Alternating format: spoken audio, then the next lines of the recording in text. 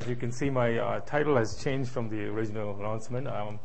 What I decided to do was talk about the Hubbard model, a basic model that many of us in condensed matter physics have been studying for many, many years. And my purpose is to look at it in various limiting regimes where we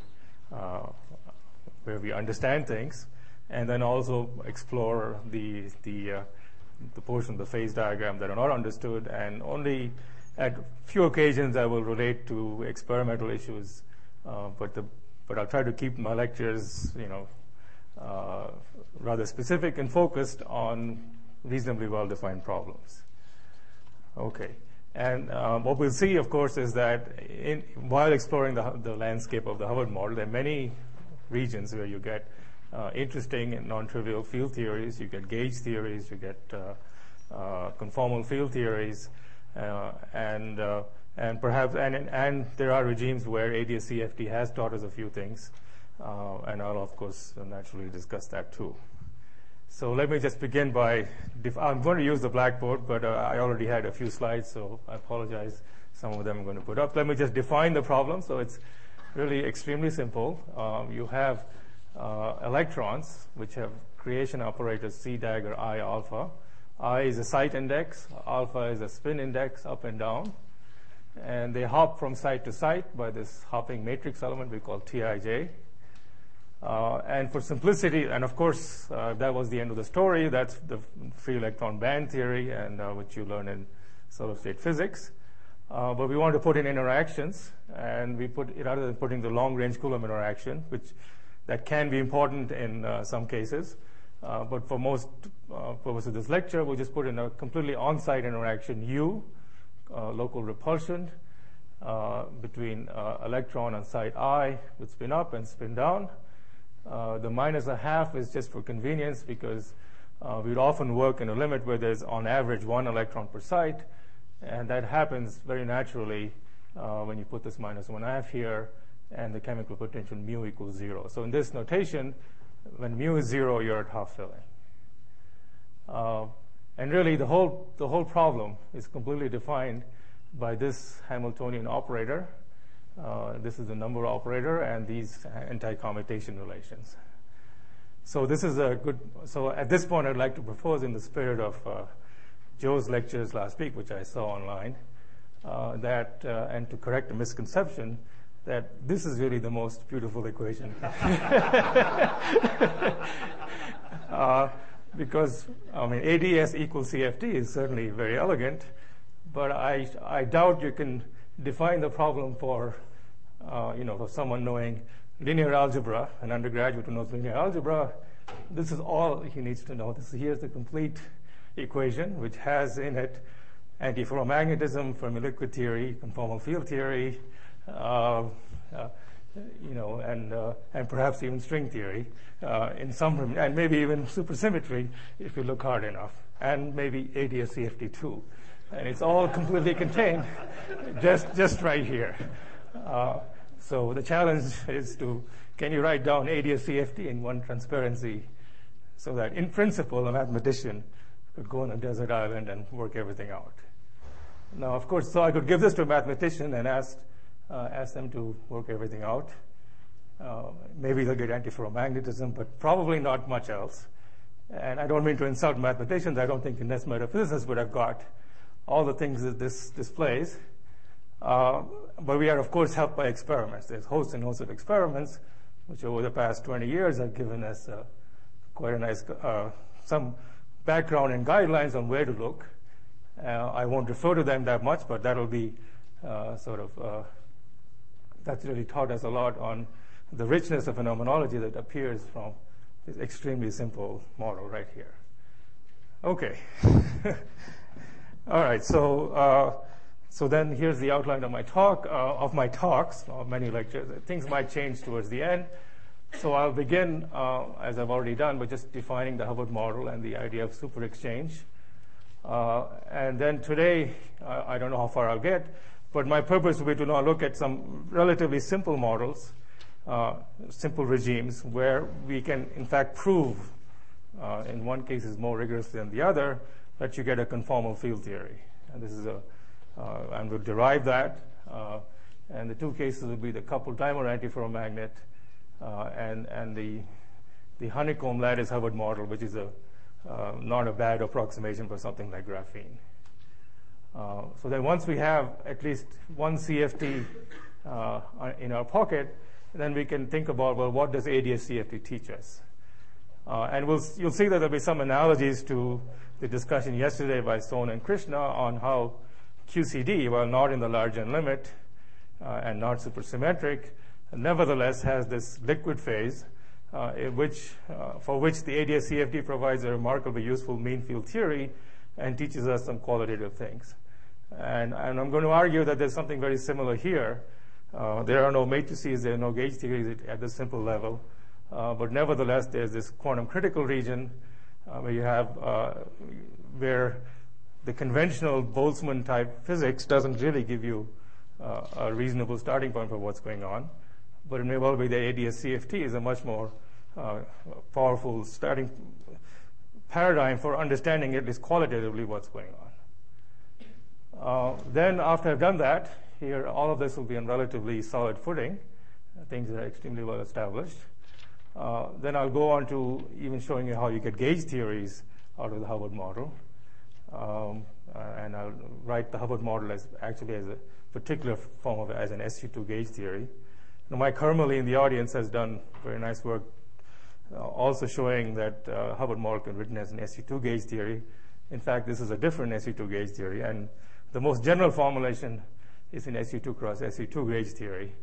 And that has, among its various phases, antiferromagnets, charge density waves, spin liquids, Fermi liquids, valence bond solids, and interesting quantum critical points, which have analogies to supersymmetric QED and also super Yang-Mills in 3 dimensions, which is one of the phases of M theory. So we're not going to, of course, find these specific theories, but we'll find theories that look rather similar. Of course, they're missing some of the supersymmetry and so on. And this will change as we go along. I may not get this far. I'll also go and turn to the square lattice and talk about Fermi surfaces and Fermi liquids, hopefully connecting up to some of the things that Hong Liu is going to talk about. Okay, so let me then begin with the introduction to the Hubbard model and some very basic facts about it. Okay, so here's the Hubbard model again. The Hoppe matrix element T, U, and a chemical potential. So the most familiar limit to study this, first of all, is put mu equals 0, and then imagine that U is much bigger than all the T's. We can't solve it to that limit in general, but you can, however, derive another Hamiltonian, which is valid in that limit. And that Hamiltonian turns out to be the Heisenberg antiferromagnet, which is defined by these two equations here. And this Jij is related to these couplings by this expression here. So let me quickly show you on the board roughly how that works. Okay.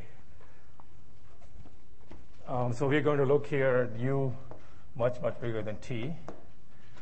And it's useful to just take two sides. So you just have side 1 here and side 2. So you can do this pair by pair for any pair of sides. And let's put mu equals 0. So if I now, in fact, even take the limit of T being equal to 0, then I can write down the eigenstates of the system. So the eigenstates are, well, I can put 1 electron spin up on one side, 1 electron spin 2 on the other side, spin up, or up, down. Or you could put both of them here, nothing there. Or you can put both of them over there. And then you also have, there's 2 more states here, down, down, and finally down, up. Okay, so these are the states with n equals total number of particles is 2. And for simplicity, I put mu equals 0. Now you can check that, of course, the total number of particles commutes with the Hamiltonian, and that will decouple in a separate sector, and it's a high energy sector where you have 1 or 0 or 3 or 4 particles. Okay, sorry. Have I done something wrong? Also the number of sites is Yeah, I'm just taking 2 particles and 2 sites. So that's the so-called half-filled case. If I have 2 sites, I can put 4 particles. So the total number of electrons allowed on 2 sites is 0, 1, 2, 3, or 4. The lowest energy states in this limit where mu is 0 and u is much bigger than t are the ones with 2 particles. So this is already the Hamiltonian is block diagonal. The total number of states is 16. It's 16 by 16 matrix that you have to diagonalize when you have 2 sites. I'm just going to pick a block diagonal part of it, which is a 6 by 6 matrix. And the reason it's block diagonal because the number of particles commutes with the Hamiltonian. Okay, so these notes are actually all written up. They're right here. There's a Xerox of my handwritten notes of what I'm going to try to do, and I'm going to probably screw things up on the board, but anyway. All right, so what are the energies of the states? Well, if you so the T is, let's ignore T for now. Look at the Ni up. So you look at that particular, so here, let's see, is it a pointer? That's a pointer here. So if I take side 1 as spin up, so N is 1, and there's no spin down, so this is plus a half, that's minus a half, so you get minus u over 4 for this, and similarly you get minus u over 4 here. So if you just work it out, all of these have energy minus u over 2, minus u over 2, minus u over 2, minus u over 2. And this one, well, this on side 1, you have n equals 1. This is 1, and that's 1, so that's plus u over 4. And when it's 0 and the 0, that's also plus u over 4. And so these have energies u over 2 and u over 2. So if you look at the energy level diagram, you've got 4 states which are degenerate with energy minus u over 2, and 2 states up here with energy u over 2. So that's your Hamiltonian. So now what you're going to do is a canonical transformation where you're going to define a new Hamiltonian, H effective. It's going to be some canonical transformation, the original Hamiltonian, some u dagger. And you're going to choose this. You're free to choose any canonical transformation you want. And you're going to choose it so that, let me call the states here alpha 1, 2, 3, 4, and the states here beta, that these matrix elements, alpha, H effective, beta, are all 0. And this is something you can do order by order in T over U.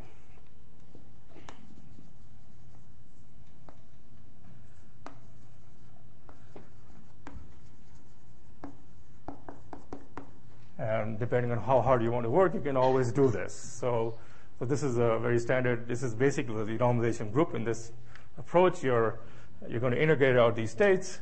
That's what this unitary matrix, unimetric transformation is doing. You're going to get rid of the states. We're not really getting rid of them. You're going to have them decouple from the low energy states. And when they decouple, you can just focus on the lower sector.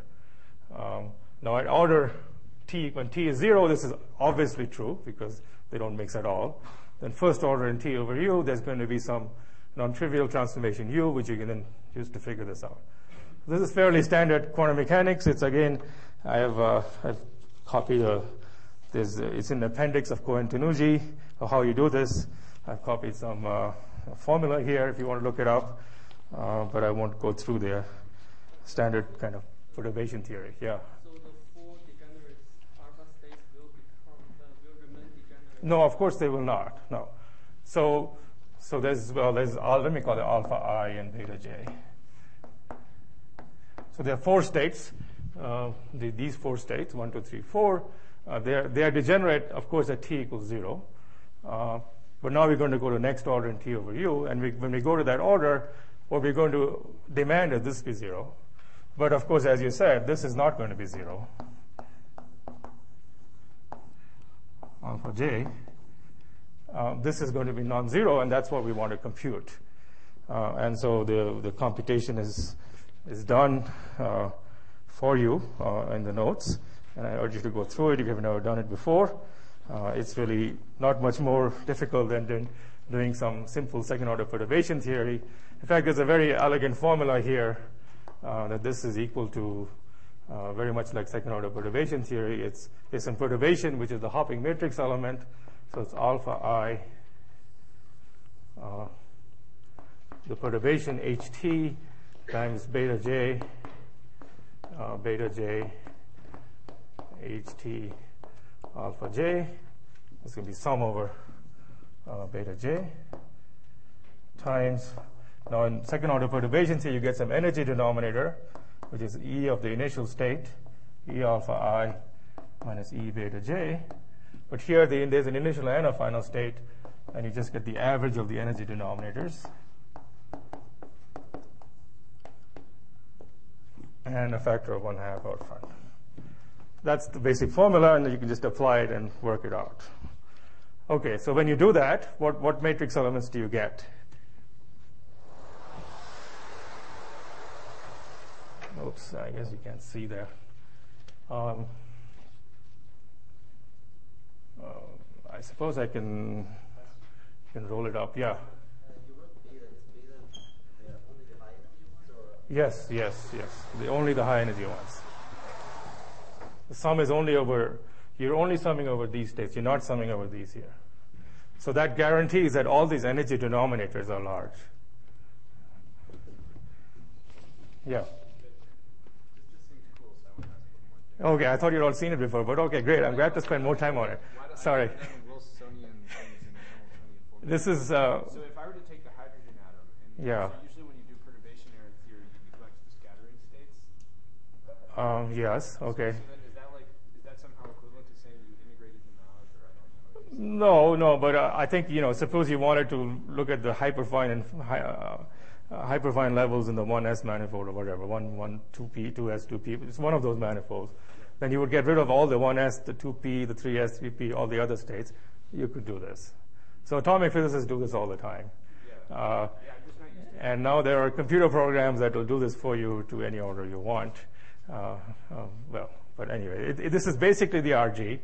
The RG, normally we think in terms of throwing states out. Well, if you're throwing state out, that's a non-unitary operation. You're not really throwing them out, you're just not coupling to them. They're there, but you just don't couple to them anymore. So that's why it's a unitary transformation. Right. Well, okay, this is a really neat trick. If you haven't seen it before, I'm happy to spend more time on it. Right. So this formula you can find in Cohen-Tanuji's quantum mechanics book, is in the appendix, and I've given the reference in my notes. And it's just done by this trick. You pick a U. You just regard U as some operator of the matrix times T. You plug this in here. T is that hopping matrix element. Plug it in here. That gives you the matrix M. Go back, use this factor, and you'll get this expression. And of course, when alpha I equals alpha j, this is just Rayleigh-Schrodinger perturbation theory for the second order shift in the energy level. Okay. So now I apply this. Maybe I'll just do it right here. These are my 4 states. I'm going to get rid of these. And I work out the matrix element. So one of the most important matrix elements that I get is this one. Well, here's spin 1, and this is spin 2. H effective. This thing. So you're going to matrix element where this spin is going to flip down, and that's going to flip up. That's a spin exchange process. And hopefully I got the sign right. You find out this is 4t squared. Well, okay. All right. All factors of 2 and so on are in the notes. So it's actually 2t squared over u.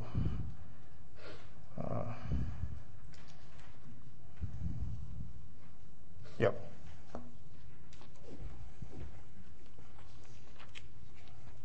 Okay. So this is not the only one you find. You find various other matrix elements. You also get a shift, diagonal shifts, things like this. And that turns out to be minus 2t squared over u, and so on. Okay, so you make the table of all the matrix elements, and you stare at them, and you find that they can be written in a very compact way. And the compact way you can write them.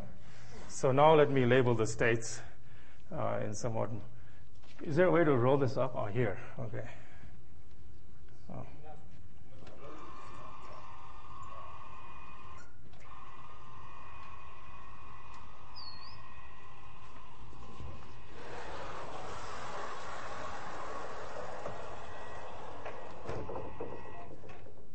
don't leave that on. Leave that on.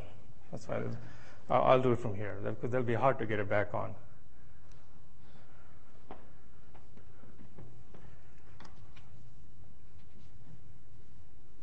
Okay, so you have, let's see, there are 4 states. Let me come up with a better notation for them. So the states are M1 and M2, where M1 equals plus or minus a half, and M2 is plus or minus a half. And now I'm just using the SZ projection to label the states. And what you find when you work this out is that M1, M2, H effective, M1 prime, M2 prime, well, it has to be spin rotation invariant. So in fact, there's only one thing it can be. It turns out to be sigma A M1 prime, sigma A M2 prime. Sum on A, these are the Pauli matrices. And the coefficient is, well, I guess, I hope the sign, where the coefficient.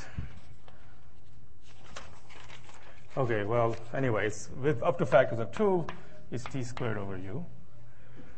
And this is written as 4t squared over u, S1, the spin on the first side and the spin on the other side. So that's the origin of what's called the super exchange term.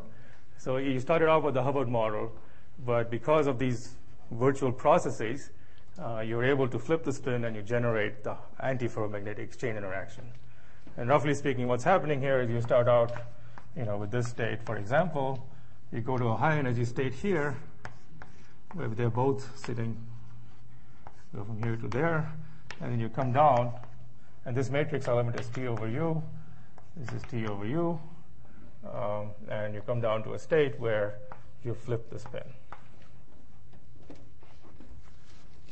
Okay, and there's other processes, you have to count all of them, and this is what you get. So that, I guess, is one of the main results then. In the limit of large U and close to half filling, the Hubbard model gives you the antiferromagnetic Heisenberg Hamiltonian with spin exchange interactions of order t squared over u between nearest neighbor spins. Okay, so now I can, so that concludes this part.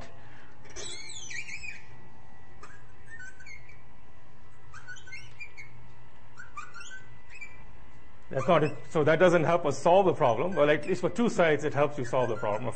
Of course, for 2 sides, you could diagonalize a 16 by 16 matrix on the computer, no problem. But here, now I can do it analytically, of course. This tells me the eigenstates look like this. There's a singlet and a triplet. And this is the state up, down, minus down, up. That's the ground state. The splitting between these states is J, and here's a triplet of up, up, down, down, and then the symmetric combination. So these are the eigenstates, remember now, of the effective Hamiltonian, but remember, these are not the eigenstates of the original Hubbard model. The eigenstates of the original Hubbard model differed from this Heisenberg model by this canonical transformation.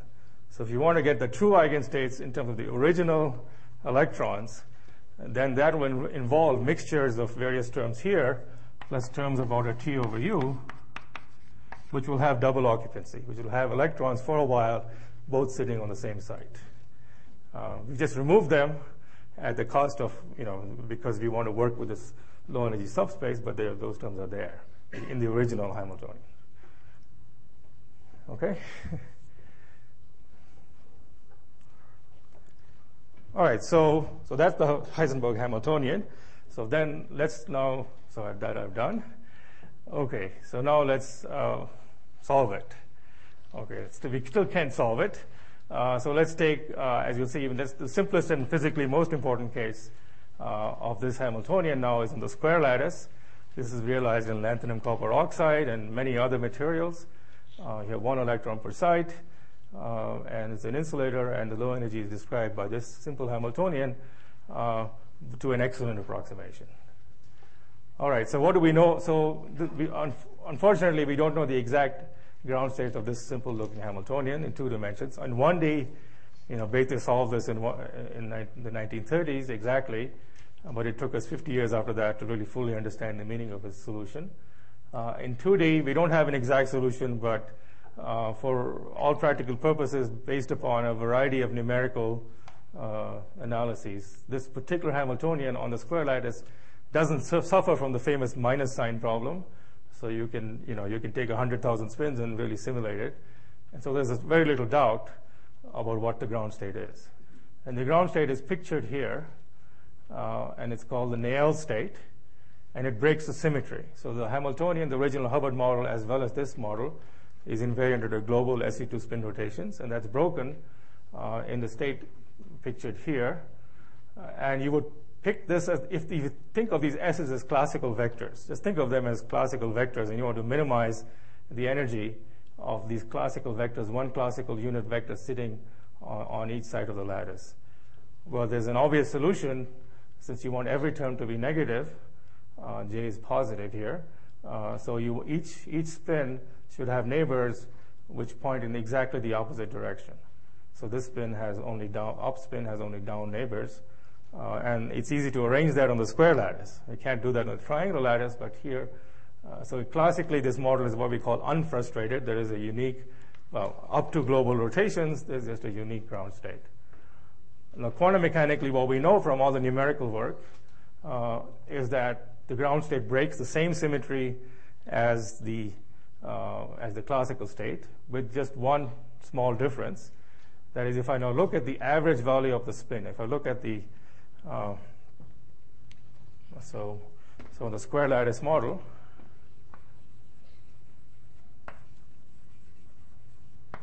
if I look at Si, for the classical state, well, that's just going to be equal to some unit vector n times minus 1 to the I for the classical spin. Well, let's say n squared is s squared. So the s is the length of the spin, if you want. So just think of a classical spin of length s, and then there's one common direction, and there's minus 1 to the r sub I. This is the staggering, the checkerboard staggering that I've shown up there. And what you find for the quantum system is that you get, well, I'm going to call this phi, minus 1 to the ri. So this is for spin a half. And now the length of phi, or phi absolute value, is not going to be the length of the underlying spin. There's going to be some renormalization factor. And if I remember right, it's around 0.6 something. So that's the quantum renormalization. There are quantum fluctuations about this classical state, this simple state. So every now and then, this pair of spins will flip like this. But on the long term, it'll remember the orientation. And so there's like a 30-40% decrease from the classical expectation value. But it's a relatively small decrease, which was, of course, disappointing to many people in the early days of ITC, because they wanted a huge decrease to get more interesting quantum spin states here. So this is really, in the end, not so different from the classical ground state. Okay. All right, so for now, so that's the square lattice. Any questions? Everyone with me so far? Okay. So then there's a broken global symmetry characterized by this vector phi, which has a non-zero value in the Néel state. Phi is smoothly varying. So phi in this state is just constant. It's the same on every side.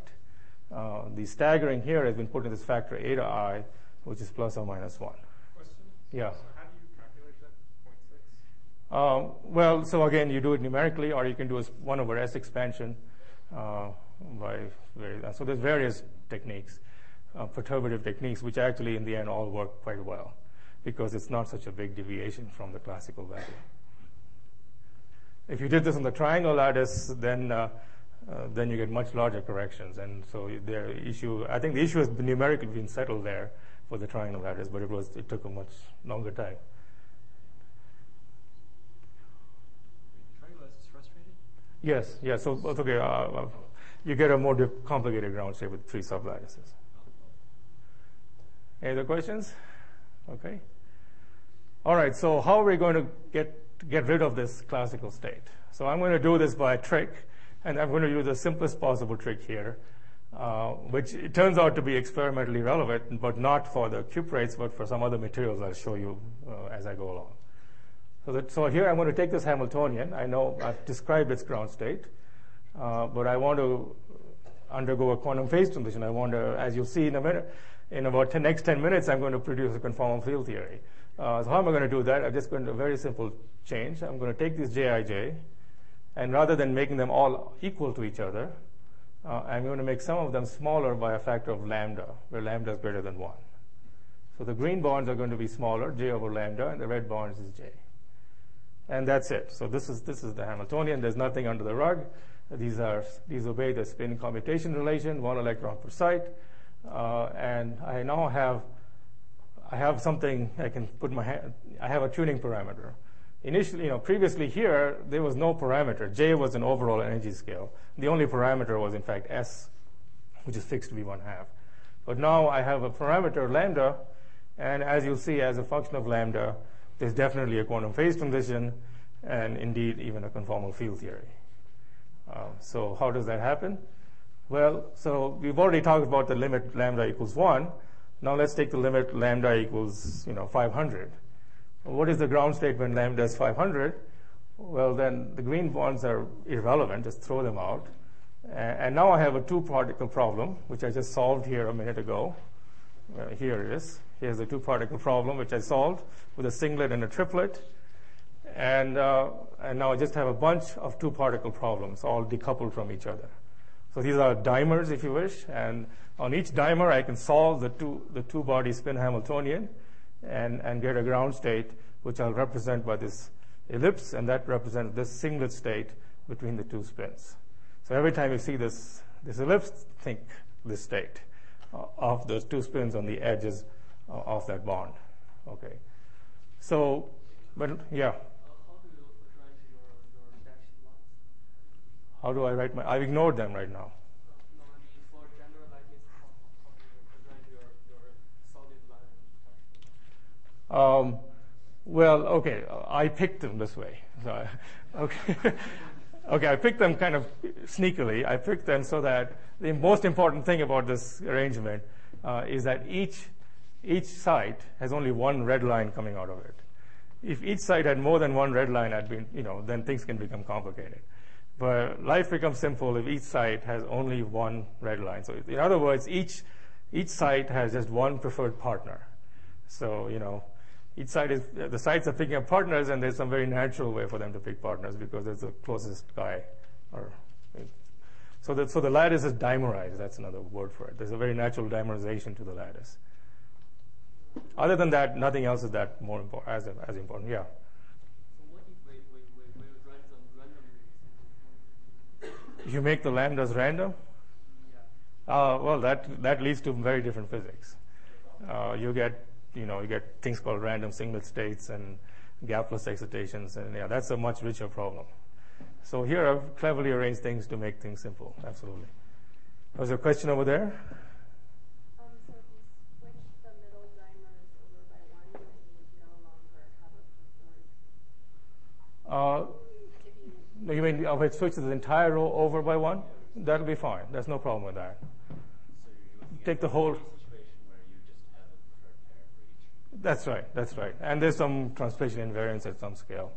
Correct. But it seems like you could either pair this way or that way. No, as long as there's only one red bond, you're okay. Okay. Just move it over. Okay.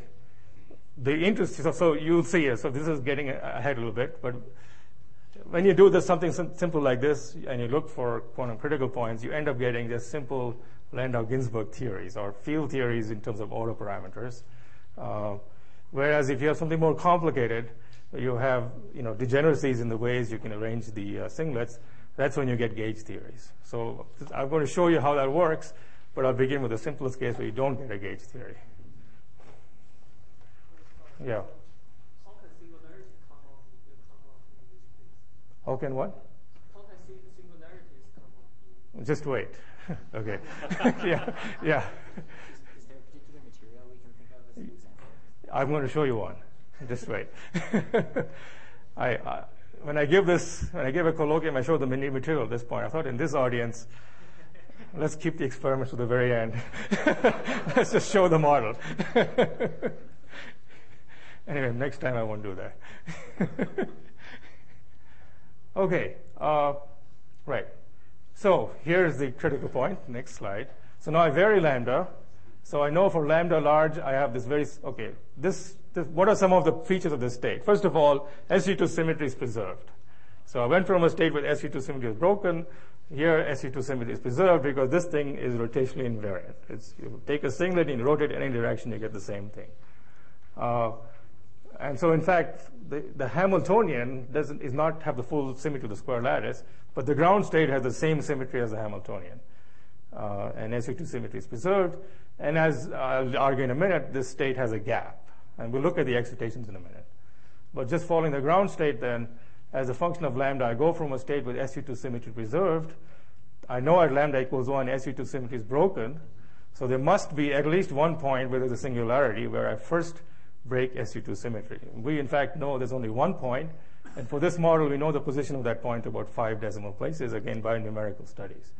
I'll show you those numbers also. Yeah. So is this 2D system or 3D system? Okay. This will work in any dimension. And how about the Coleman theorem? Does this contradict with Coleman? So Coleman's theorem is for 1 plus 1D, for relativistic 1 plus 1D systems, or 2D systems with finite temperature. So if I raise this to finite temperature, then this symmetry will be restored immediately. That's Coleman's theorem. Okay, I'm going to defer finite temperature for a while. Yeah. No, that's fine. Yeah. Do you know whether French disorder is relevant or irrelevant? It's always relevant in these cases. It's strongly relevant. Yes. So I'm going to ignore it. Yeah. Is there any way you can think of this as some sort of RG flow? Can you update it dynamically? Maybe. I mean, as a function of lambda, well, I'm going to do an RG, but it's useful to do the RG in the field theory language. At least that's the way I'm going to do it. You can think of this unitary transformation, as I said earlier, as an RG transformation. Yeah, no, actually, there is, okay, the way to think about it here, in the Heisenberg Hamiltonian, so I wrote this wave function down at lambda equals 0. This is the ground state at lambda equals 0. But the actual lambda is not 0. Sorry, lambda equals infinity. 1 over lambda equals 0, this is the ground state. But lambda is some large but finite number. So I can now do, again, a unitary transformation, very much like the one I did before, to get rid of the other excited states. And that unitary transformation will normalize lambda back to infinity. So there is kind of an RG flow here. Well, in this picture, lambda basically flows to infinity. So this phase is described as lambda equals infinity fixed point. Similarly here, as I said, the ground state for s equals 1/2 looks very much like the ground state at s equals infinity. So on this side, there's an RG flow all the way to s equals infinity. I mean, lambda doesn't make much sense after a while before it becomes bigger than 1. But anyway, so there's a critical point, and the RG flow is away from this critical point. So the RG near lambda c in this language, if you do an RG, here's lambda c, it's this way when you go to the infrared. And so that special point is a scale invariant point, and that's where the conformal field theory is going to reside. Lambda c is bigger than 1, right? Yes, it's about, I'll show you the value in a while. It's about 2.5 something. Yeah, it's known to many very accurately. Yeah. So if you take lambda goes to 0, then you end up with like Okay, that's why. So lambda is not going to become less than 1. When lambda, there's actually a mirror. There's actually two CFTs, one for lambda smaller than 1, lambda bigger than 1. They're kind of the same universality class. All right, lambda is not going to be run below less than 1. So once lambda becomes, then I really have to use S to think of the RG flow continuing on that other direction. And how do you know at this point that it's not a first order transition? It could be, but for this particular model, there's. You know that it's not because you wouldn't be telling us about it otherwise. But So you can do various model calculations, or you can just put it on a computer with 100,000 spins, and as you'll see, you get a beautiful second-order critical point. Why don't I show you that now, since everyone's asking about this?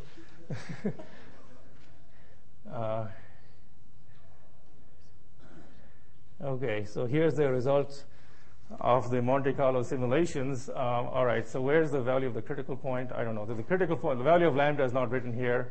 There's various critical exponents determined for a variety of different dimerizations, nu and beta and eta. And as you can see, they have been determined to 3 significant figures. And what I'm going to show you, this last line, is the 6-loop RG calculation using field theory, which is the conformal field theory. And you can see just essentially perfect agreement between this numerical study of model like this and the field theoretical calculation from the Wilson-Fisher fixed point I'm going to describe in a minute. So this kind of result is proof that not only is it not first order, it's a second order, it's scale invariant, it's also conformally invariant. I mean, that point agrees beautifully with the conformal field theory results. 2 plus 1, right. For the square lattice type model. It's been done on a variety of models of this type. So this is a beautiful set of results. It's really I think the best demonstration we have of in a simple generic lattice model of realization of a 2 plus 1 dimensional CFT. Okay.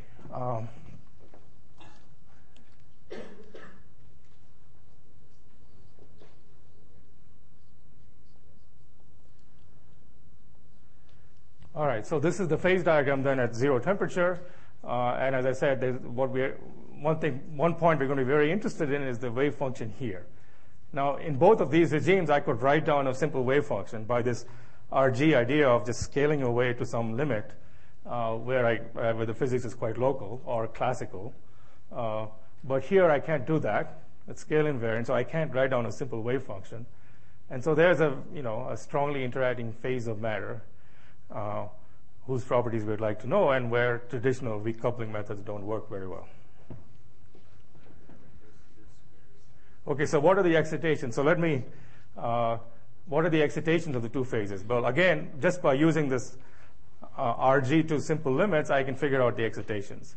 On this side, well, I wrote the ground state. To get an excited state, well, I just take one dimer and put it in the upper triplet right there.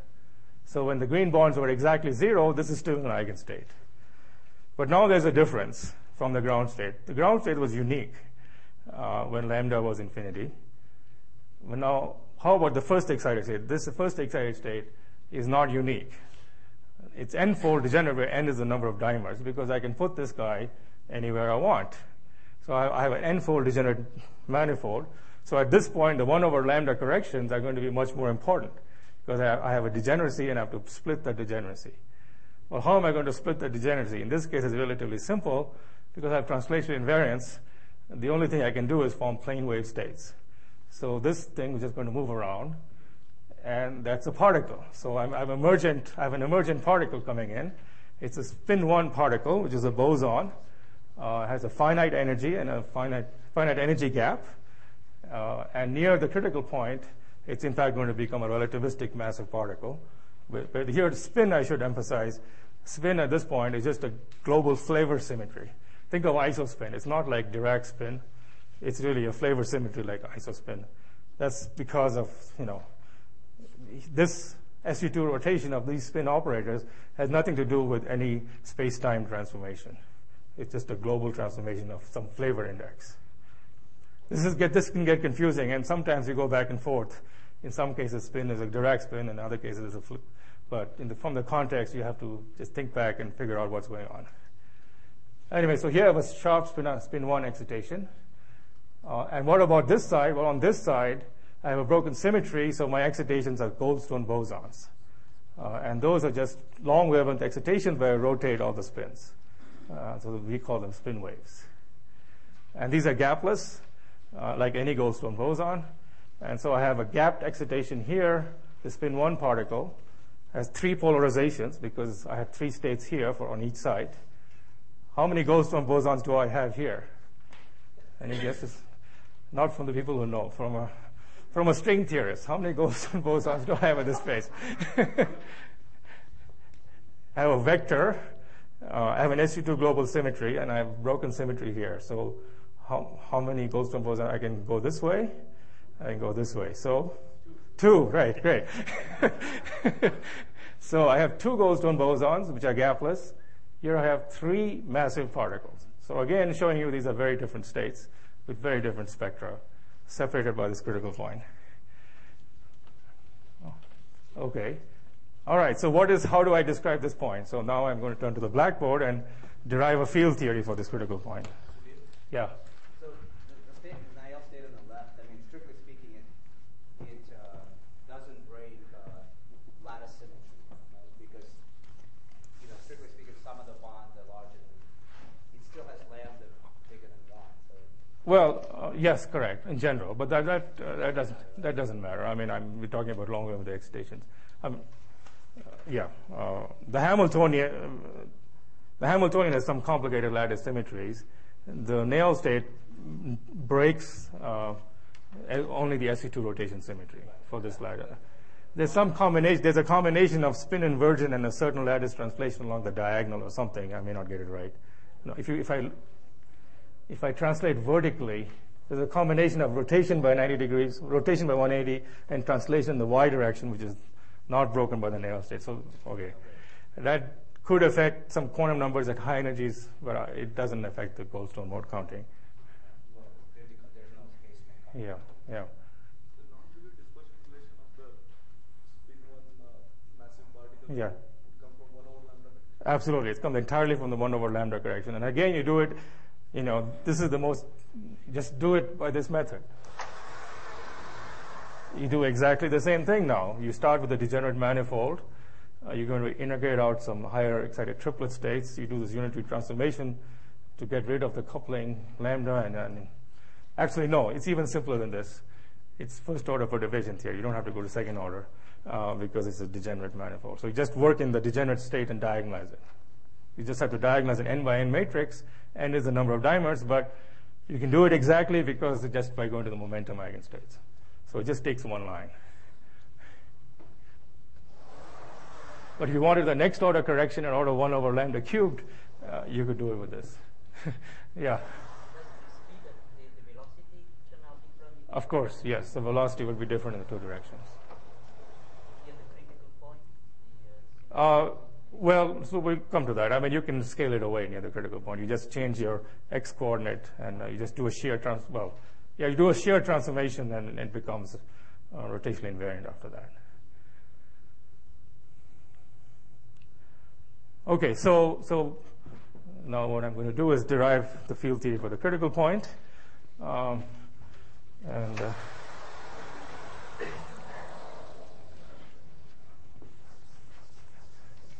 I'm going to derive it by mapping it out to another model that's going to play an important role in several of my lectures, and that's the quantum rotor model. Actually, this model goes back to the particle physics literature in the 70s. I think Susskind and Fradkin and various people looked at such rotor models. Tom Banks maybe also. I don't remember. Did you, Tom? I think you did. But as I'll show you, it's nothing but the coupled dimer antiferromagnet, which is the model I've been showing you above. All right, so so we started with let's take 2 dimers and look at the states. So imagine here's lambda, j over lambda. I need a better chalk.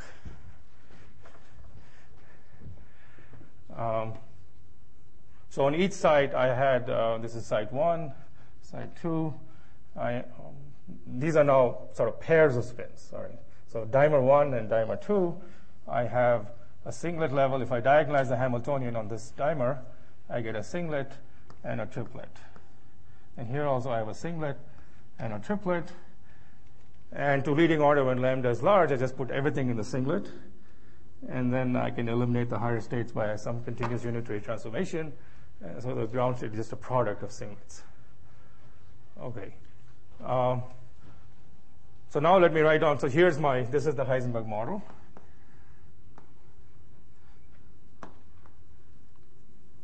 Let me actually label the spins. So let me call these A and B. Okay, dimer A and dimer B. 1, 2, 3, 4. My Hamiltonian is J S1 dot S2 plus S3 dot S4. So this I call H naught, and I call H1 is J over lambda S2 dot S3. And there's, I will actually in the end need some inversion symmetry, which this model doesn't have. So it's extended in the lattice the way to get the right inversion symmetry. Okay, so here I'm going to write down another model, which I'll call the rotor model.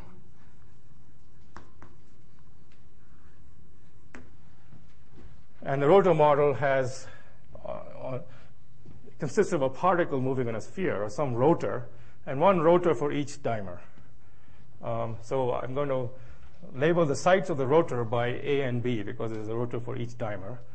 So I'm going to have this two vectors, LA and NA on each dimer, and they obey the following commutation relations. And they are vectors, so LA alpha, L. Well, they commute on different dimers, so everything is diagonal in A. In I, epsilon alpha, beta gamma, L gamma. This is the commutation of angular momentum, and schematically Ln is I epsilon n, and n is 0. So these are, of course, nothing but the commutation relation of x and L, of r and L, the position and angular momentum of a particle. These are the commutation relations of n is the position, L is the angular momentum. And my Hamiltonian for the rotor model also going to have an H naught will be, G over 2 LA squared plus, I'm going to put it on the B side too. And my H1 will turn out to be, I'll call it, I'll put a J here, call it K N1 dot N2. There could be other terms in general, but okay, let's just keep that. All right, so I just pulled this out of a hat. Here's some Hamiltonian. Solve this model. So what is this? How do I think of it? Just think of this fictitious rotor particle moving in a sphere. This is K is the inverse of the moment of inertia, L squared. So that's just the angular kinetic energy of a particle moving in a sphere. And then these particles on neighboring spheres, on neighboring dimers, are connected to each other. They want to be parallel to each other. Okay. Well, yeah, so they put a negative sign there. All right. So this is still a complicated model to solve, but I've written it in a way I'm going to imagine G is large. Just like over there, lambda was large. So when for large G, what are the eigenstates of this thing? Well, I have a rotor on side A and a rotor on side B. Well, what are the levels of the rotor? Well, it's got a singlet ground state and a triplet and a quintuplet and so on. This is L equals 0, L equals 1, L equals 2. And the energy, of course, is E sub L is G K over 2, L into L plus 1. All right, and the same on B.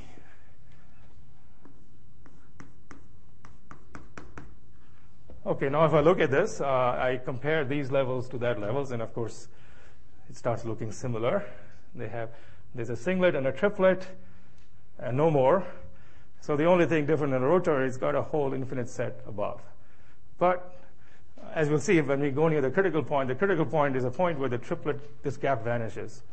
So, there are also some higher excited L equals 2 states that vanish, but they don't sit on a single rotor. Anyway, it might seem reasonable at this point, but by no means proved, that at least for large G and large lambda, if I'm just focusing on the low energy sector of just a few dilute sets of excitations on these rotors or on the dimers, that the spectrums map onto each other. They only differ by some high energy states I don't care about anyway. Okay, I know it seems like a drastic step, but in the end, it leads to a result which has 3 decimal place accuracy, as I showed you already. Okay, so what we're going to do then is we're going to say that rather than work with this model, we work with that model. Now you can also check then that between, so there's 4 states here and 4 states here, they have various matrix elements from H1. Then similarly, there are, again, if you look at the low energy subspace, there's 16 states here.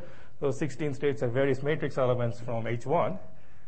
And you can find that they match onto each other, provided you choose K somehow proportional by some constant to J over lambda. I'm lying a little bit there. There are also some additional complications. There can be L dot N terms here, but because this particular model doesn't have reflection symmetry. But if I take the infinite system, I've taken an infinite chain of these, where you can do the same argument. This is correct without any further cheating. And I do have an infinite chain of them. Okay. So plausibly, at least for large G or large lambda, these models are similar. So then you can say, well, I'm certainly happy that when I'm in the large lambda phase, I could use the rotor model as an effective description of my theory. Can I use it in the lambda equals 1 phase? Well, to see that, you simply have to go to a phase where you break the rotational symmetry here. This model can also break rotational symmetry and look at the quantum numbers and the nature of the critical point. And it turns out, if you do that here, you get basically the same spectrum. Of course, quantitatively, it's not going to work that accurately. But if you're interested in universal properties of the phase transition, they're all basically the same. And so we're just going to assume that to describe the critical point, I can work with the rotor model rather than the spin model. Okay? And I admit it. I haven't made the best argument for it, but in the end, in the sense of symmetry and universality, it works out beautifully and quantitatively precisely. If you want to get real numbers for comparing with an experiment, you should really work with this. And in this case, this model is simple enough that you can put it on a computer and just get just about any equilibrium property you want. But if you want to get near the critical point and understand some universal characters of the critical point, then this is far more convenient. Yeah. Is there some sense in where they just differ by relevant operators that you can make more precise? In fact, they don't even differ by irrelevant operators. That if you go near the critical point, there's some fixed point rotor Hamiltonian, and there's some corresponding fixed point spin Hamiltonian. Provided you maintain all the symmetries of the Hamiltonian, then for each irrelevant operator in one language, there's another one. There's some complicated transformation between those operators, which can be hard to figure out. But the set of operators is identical. Yeah, so they don't even differ by that.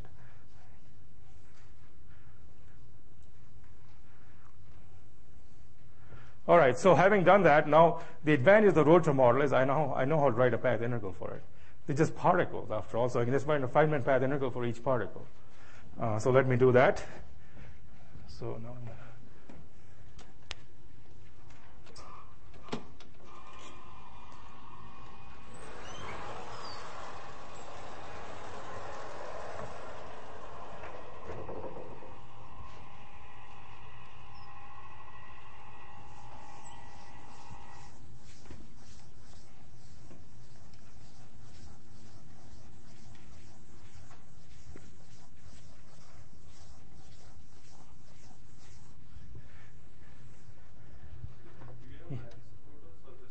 I have a lattice. Of course. For each dimer, I have a rotor.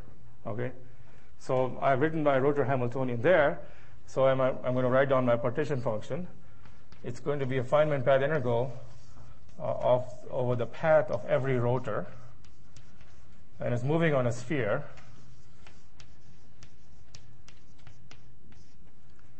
And then I have an H naught, which is the kinetic energy. So the kinetic energy becomes 0 to beta d tau. So it's gk over 2. It becomes 1 over 2 gk. The kinetic energy is 1/2 mv squared. That's L squared over 2m, or L squared over 2I. So dNA d tau squared. And there's sum over A here. And then I have the other term which comes with a minus sign, so it's a plus sum over nearest neighbors of NA dot NB. Sorry, nearest neighbor AB, NA dot NB, with a K here. No, there's a minus, so this is minus here. And that's it.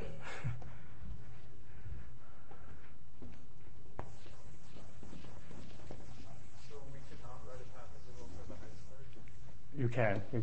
It's a little more, it has very phase terms and various zero-side West-Zumino terms, I guess, and it's not so obvious how you take the continuum limit. But in the end, you can do it for that, and it's a little more complicated. You get the same field theory. Yeah. This way, I think you have a at every step, you're dealing with physical excitations when you do it this way. Okay, so there's a field theory of a vector, NA, with couplings between the vectors here and a hard constraint. Okay, so now at this point, it's very, very straightforward. You can try to impose, you have what's called a hard constraint. So you can impose this constraint by putting a term in here, say plus u over 2 NA squared minus 1 whole squared. And when u goes to infinity, I haven't done anything. But of course, I'm going to let u not be infinity, again in the hope that in sense of universality, it's not going to change anything. And now I can just take the continuum limit.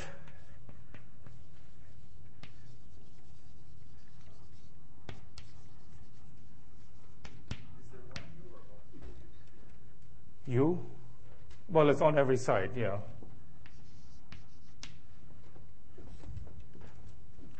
So in the continuum limit, it turns out that the continuum limit of NA, which is a site label, maps onto a continuum field phi of R sub A. N also depends on tau. Now this also becomes tau. And the reason I want to take a continuum limit, one important point. Now in this rotor language, what are the important fluctuations of N? Well, N turns out to be the analog of the Nail autoparameter. And one hint of that is this coupling K has a negative sign in front. So if you work it out, you'll find that's indeed the case. This means that NA wants to be parallel to NB. So the optimal state for N, when G is small, when N is not fluctuating very much, would be everything be parallel. So the long wavelength fluctuations are just going to be very long wavelength fluctuations of N. So, in condensed matter, this is often the hardest thing. You have some lattice model, and your job is almost done once you identify which degrees of freedom you're going to make a gradient expansion in, which are the low energy, long wavelength, important degrees of freedom. So I went through this reasoning, so I've identified it. Once I've identified it, that's where almost all the physics is encoded. What did I choose to assume very smoothly? And here is the field N. So it's the rotor model field, the conjugate of the angular momentum of the rotor, which turns out to play the same role as the Nail autoparameter. And so I can now just go from this lattice model to a simple continuum limit.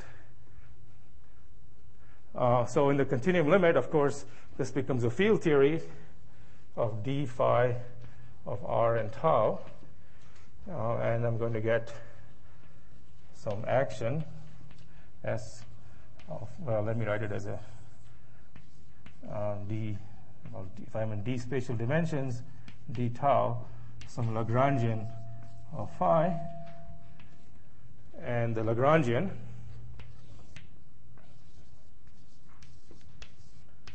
will be, you can rescale things a bit, d tau phi squared plus gradient phi squared. Now, Sohn's question would be that there's a velocity here, some c squared.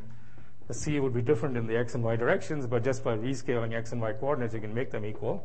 In fact, you can put c equals 1 at this point, plus s phi squared plus u over 2 phi to the fourth, something like that. So this is basically what's called the lambda phi port field theory, where phi has 3 components. So the 3-component lambda phi port field theory.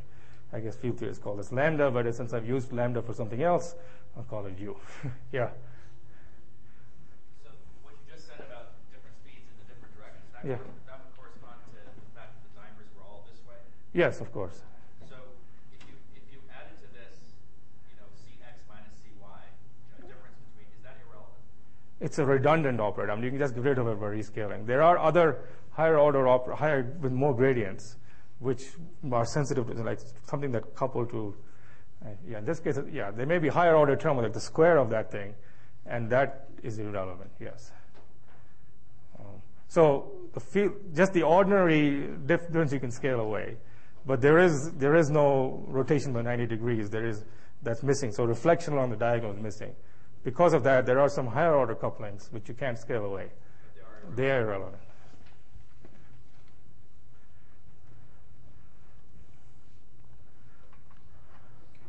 Yeah.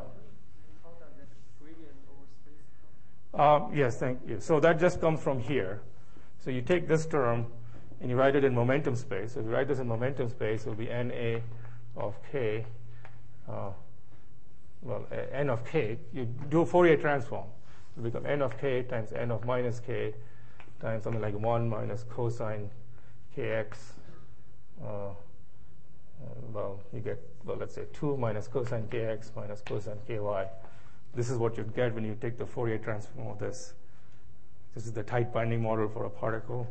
And now, so you expand these cosines, and the second order term will give you this.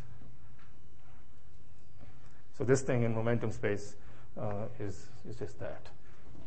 Yeah? This is special case where U goes to Yes, yes, yes. So that's, okay, so really I should have U goes to infinity. That's why you have changed the delta function with that. Yes, of course. But now we know something else. So I could work, there's two ways of doing it. I can work at U equals infinity, and I get what's called the nonlinear sigma model. And you can look at the field theory in the nonlinear sigma model. Or you can work with small u, and you get the 5-fold field theory and the Wilson-Fisher fixed point. Now we know, again, from tons and tons of studies that those fixed points are the same. You can show it order by order and one-over-n expansion. There's also numerical work and so on. So I'm appealing to some sense of universality that it doesn't matter whether I worked in what's called the hard spin limit or the soft spin limit. Now sometimes they can be very dangerous, but in this case, we know it's okay. Yeah. So could you say how this relates to thinking about RG in terms of looking at spin blocks of various sizes?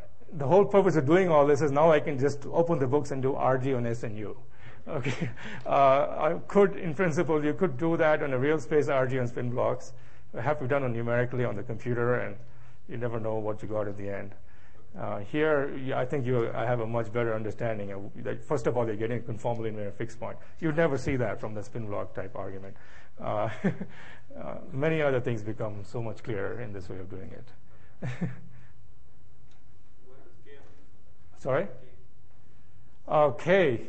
Yeah, well, I've rescaled K. K appears in the velocity C, and there's also some G. So again, there's some overall rescaling factor here. Let's call it Z. And I've chosen Z so that this coefficient is 1. But that was the one which was not interfaced on this one. It also appears in S. And so it appears that it's hidden everywhere, okay? So the G's and K's and U's there, I'm not keeping particular track of because I never knew what they were in terms of J's anyway. Now I have a new set of couplings. C, I have this S and U. And they depend on everything in the original Hamiltonian. I can keep track of all of that, but I don't want to do it. If you do so desired, you can keep track of it. Okay, so now that I have this field theory, I can now study the properties of this field theory. And at this point, I think I show some pictures from the field theory language.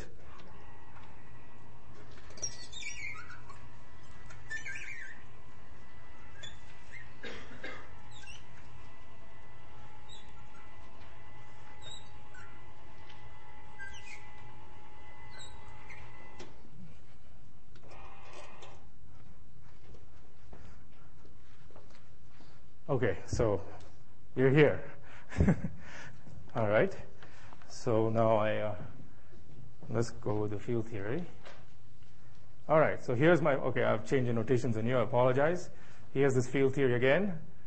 And okay, so now what I know, I know this field theory, if I do mean field theory, has a phase transition when S changes sign. Okay, so I've just gone ahead and called S is lambda minus lambda C. Because that's an approximate substitute, just remind you which side you're on. Okay, so here's my field theory, and here's the phases I think it describes. So let me show you how that works. So let's go on the right-hand side, large lambda. You do all this mapping, what is for sure you'll find is that when lambda is large, that S is positive. Okay, and so what's the potential for phi? So there's some potential for phi, which is right here. V is some constant phi squared plus phi fourth. So I can plot this in phi space. I only show 2 coordinates of phi. I need 4 dimensions to show the whole thing. But anyway, so think of phi as some displacement of some phonon at some harmonic oscillator. Each phi is some, has a kinetic energy 1/2. This is x dot squared plus x squared. So if I just take these 2 terms, I have a harmonic oscillator. So if I ignore the phi to the 4th term, which I can, provided S is large enough, then I have a harmonic oscillator for each momentum k, because I can just take a Fourier transform as a momentum, and for each direction of phi. And this is exactly what you do when you quantize the electromagnetic field, that you have one normal mode of the electromagnetic field for 2 polarization, and that whole beast you call a photon. So here I have a particle, and which has 3 polarizations, which has energy gap square root of S. What is that particle? Well, of course, we already found that particle. So this particle, you can also reinterpret as the oscillation of the Néel autoparameter about phi equals 0. And it's a massive particle because the curvature here is positive. It's non-zero. Okay, so this is an important but subtle point. This is how particles are emerging in the field theory language. Yeah? Are the relation between S and U dependent or independent? The relation between S and U, it seems dependent by taking the continuity. Yeah, so absolutely. S and U depend on all the couplings in some complicated way. But now I'm going to use a little bit of field theory. Here's the field theory. When S is so the field theory, as long as S is positive, and so think of S as the renormalized S. Now you do some renormalization. You have some massive 3-component particles, and S is the renormalized mass. Then this U is basically there's some renormalized scattering between them. But as long as I create only one particle, I don't have to worry about the scattering of anything else. So there is, all the sophisticated field theory, which quickly tells us what such things do.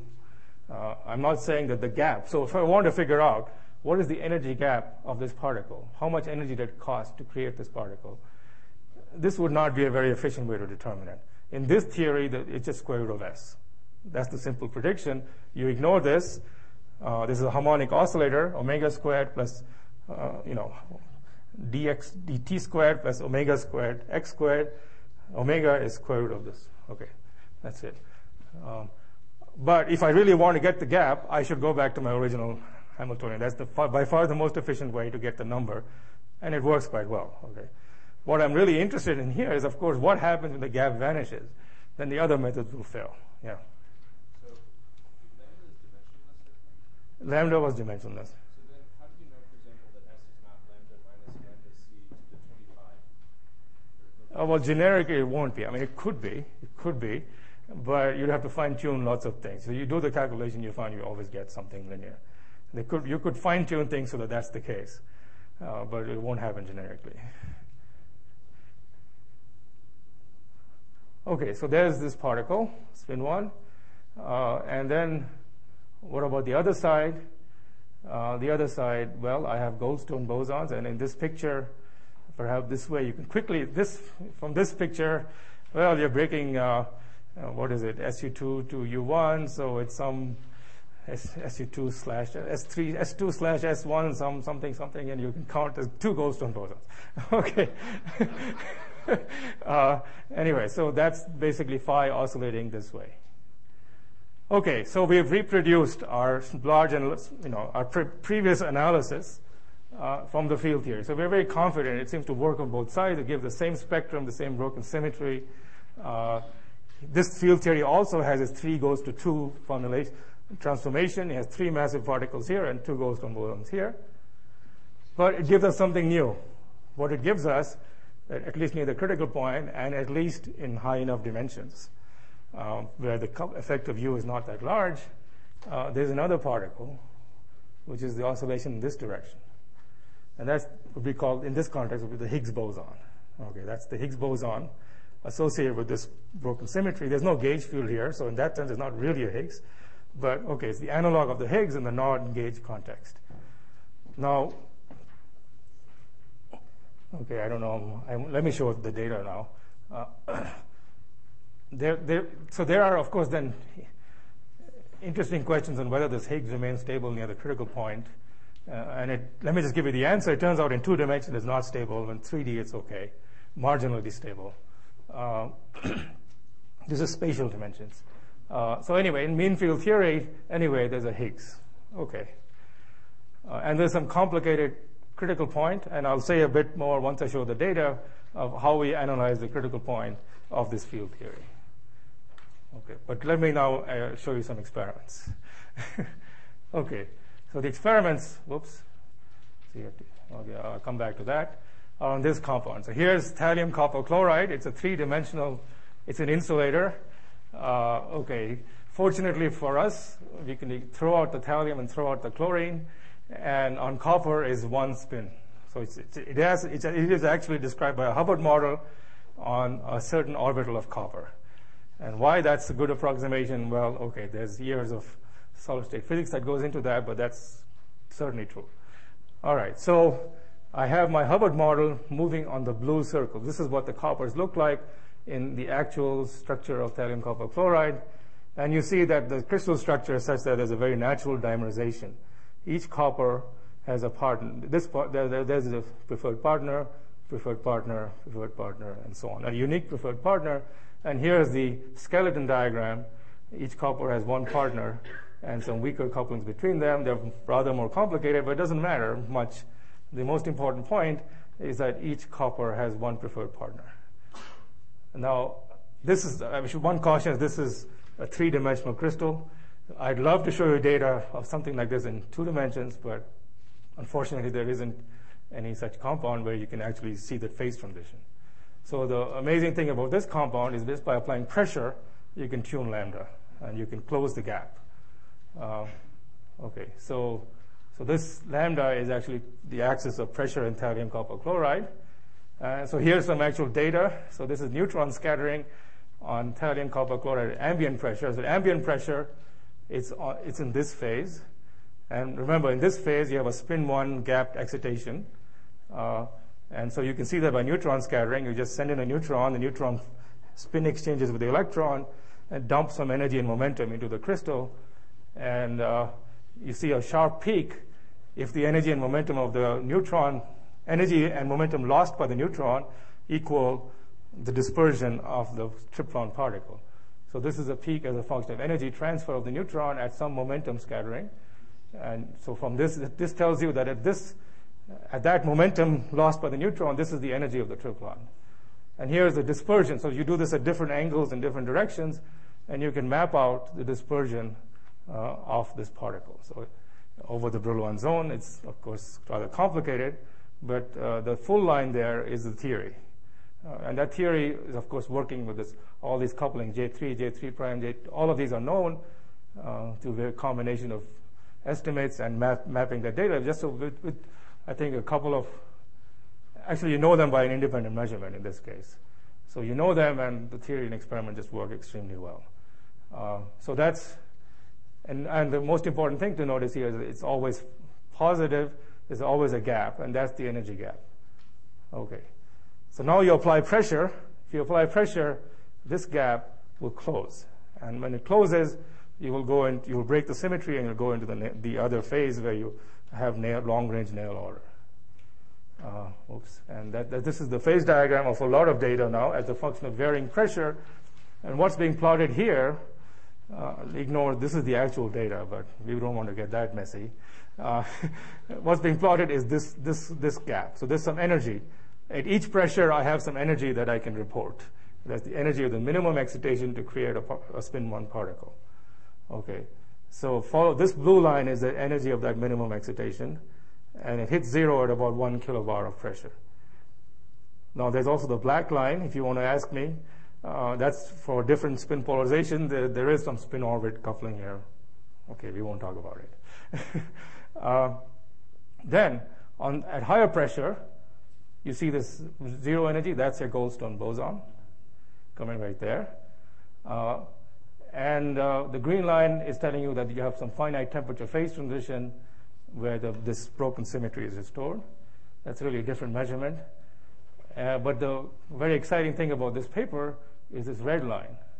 So on the Goldstone side, you see this high energy excitation coming in, and that's the Higgs boson. So Higgs boson has been discovered. So how can we believe this? Could you believe it? Okay. Well, this is not in this paper. Actually, they sent me this data, and I stared at it and I said, yeah, it's cute. Maybe it's a Higgs boson. And they tried to get into Nature, didn't get in. Anyway, preserved letters. And I was teaching a class, and I realized, here, there's a quick way, actually an excellent way to prove it's a Higgs boson. And very simple. What's the argument? Let's actually look at the energy of the Higgs boson, all right? So, and we'll just do mean field theory on this thing. So if I'm on the right-hand side, if I'm on this, which is this side, where I don't have the Higgs boson, I have the triplet excitation. What is the energy? Well, the energy is just square root of S, as I said, with some factors, but don't worry about the factors. Okay, that's the energy, and it's coming in with the square root, as you see in the data, too. Okay, so that answers one of your questions there.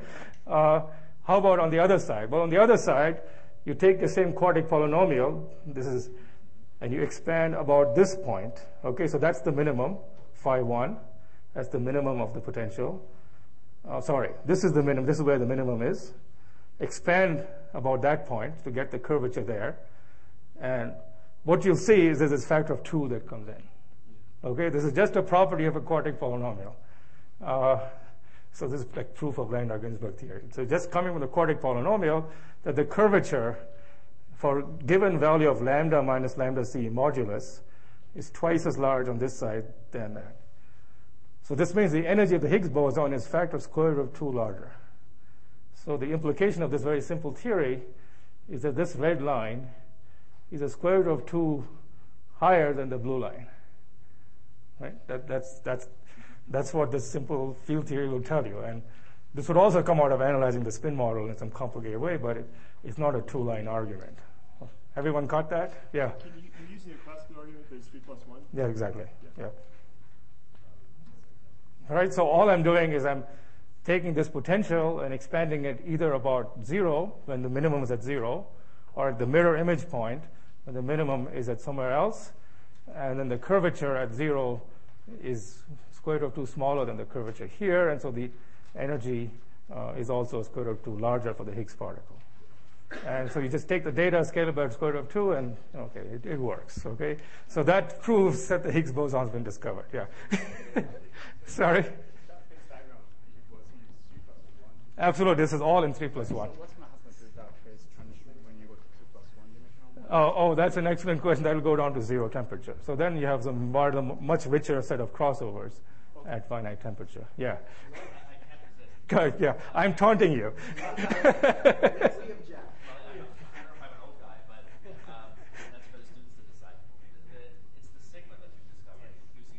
The Goldstone boson for the class, this is the sigma. And in that context, it is a global symmetry. Okay. And that's the question I want to ask, though, is that the reason the sigma is hard to... I did give that caveat earlier, but anyway, go on. Yeah, in QCD, the sigma is very broad. Yeah, yeah. Because it decays like gangbusters into the Goldstone bosons. The width per sigma goes to 2 Goldstones. Yeah. By pi is enormous. Right.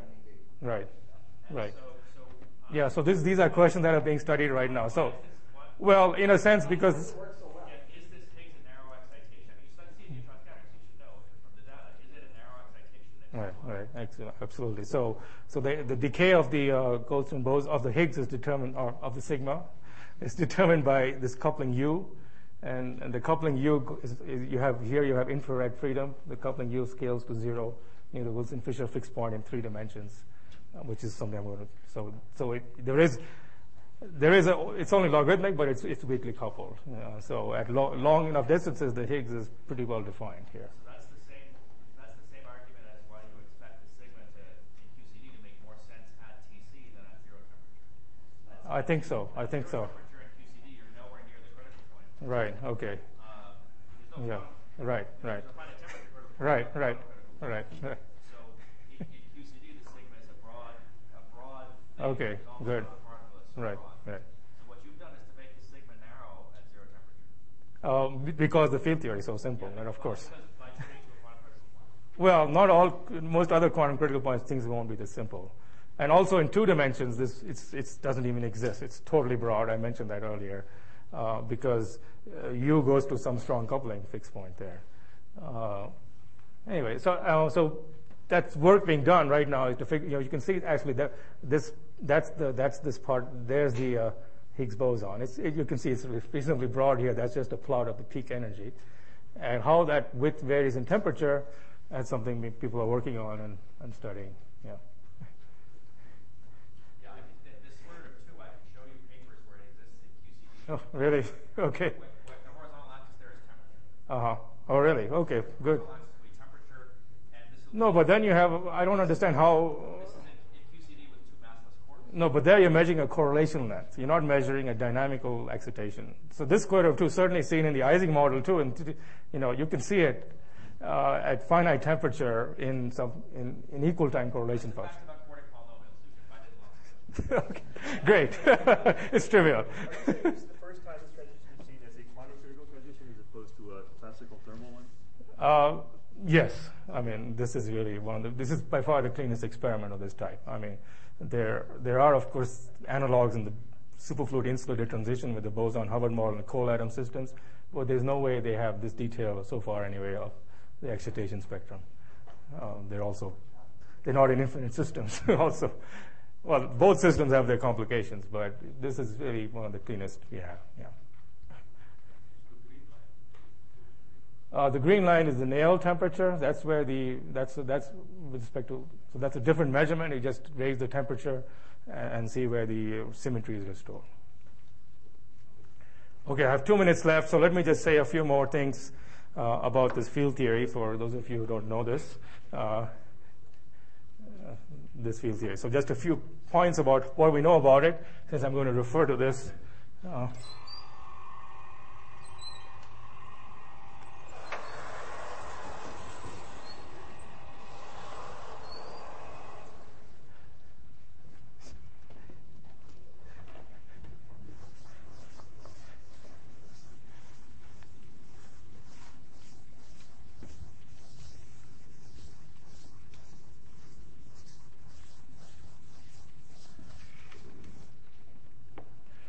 Oh, where did it go? Oh, well.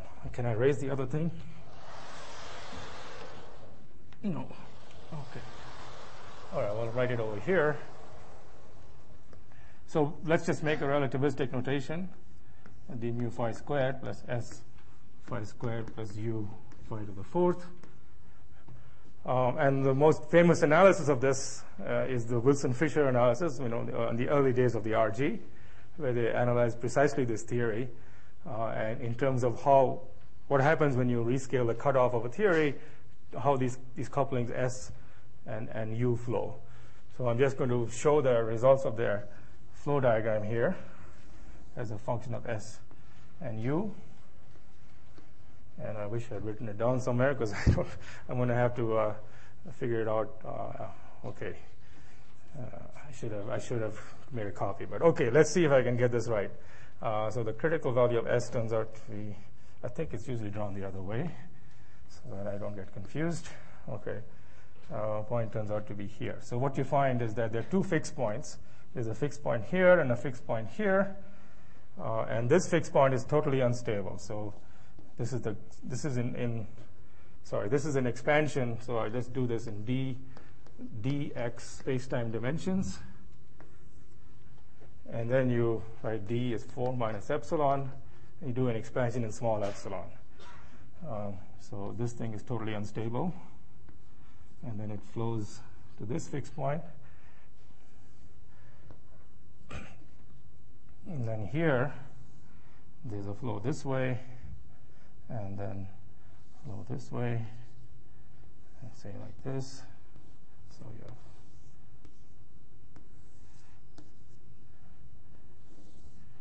have okay, so just, there's some analysis involved, but when you do the analysis and look at the RG flow as you flow to long distances in these space of two couplings S and U, what you find is there are two fixed points, one here, and this is called the Gaussian fixed point.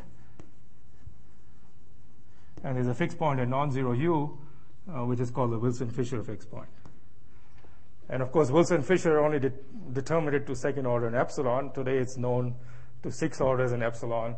And the results, as I showed you already, comparing the 6-loop calculation of this fixed point to a numerical study on a quantum lattice model, agreed to 3 significant figures. So we are certain that this fixed point exists even in 3 dimensions, 2 plus 1 dimension. So I need a colored chalk somewhere, I guess. So what is the meaning of all this? Well, so as we found, these couplings S and U are some function of lambda. I don't know what, it's some complicated function of lambda. So let's say you give me lambda, I get some S and U. You change lambda, I change both S and U. So I'm going to get some line here, which is my set of initial conditions. As a function of lambda. So as I vary lambda, I go at different points on some arbitrary line. Okay, so you give me some initial conditions, and I hope I'm drawing this correctly. This is the, sorry, that's this way. Have I got this wrong? Yeah, you want a Sorry. vertical. Okay, this is not crossing the critical point, right? Okay, so if you took this condition, you would always end up in one phase. So not good. So that's a bad sample, and we want another sample where I actually cross this line here, right? This one, yeah. Okay, there you go. Here's a better set of initial conditions. This is thallium copper chloride, and that's.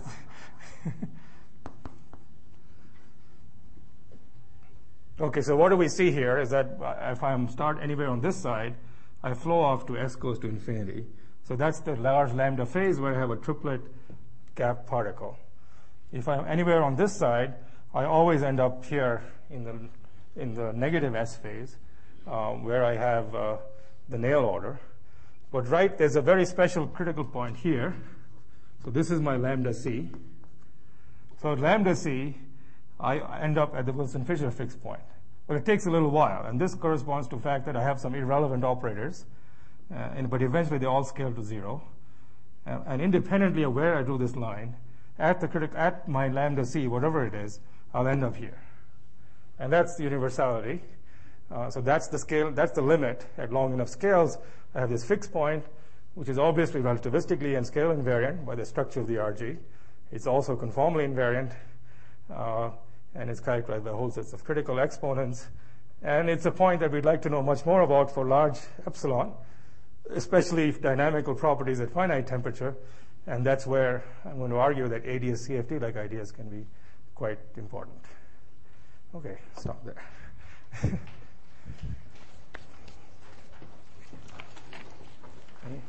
Any other questions?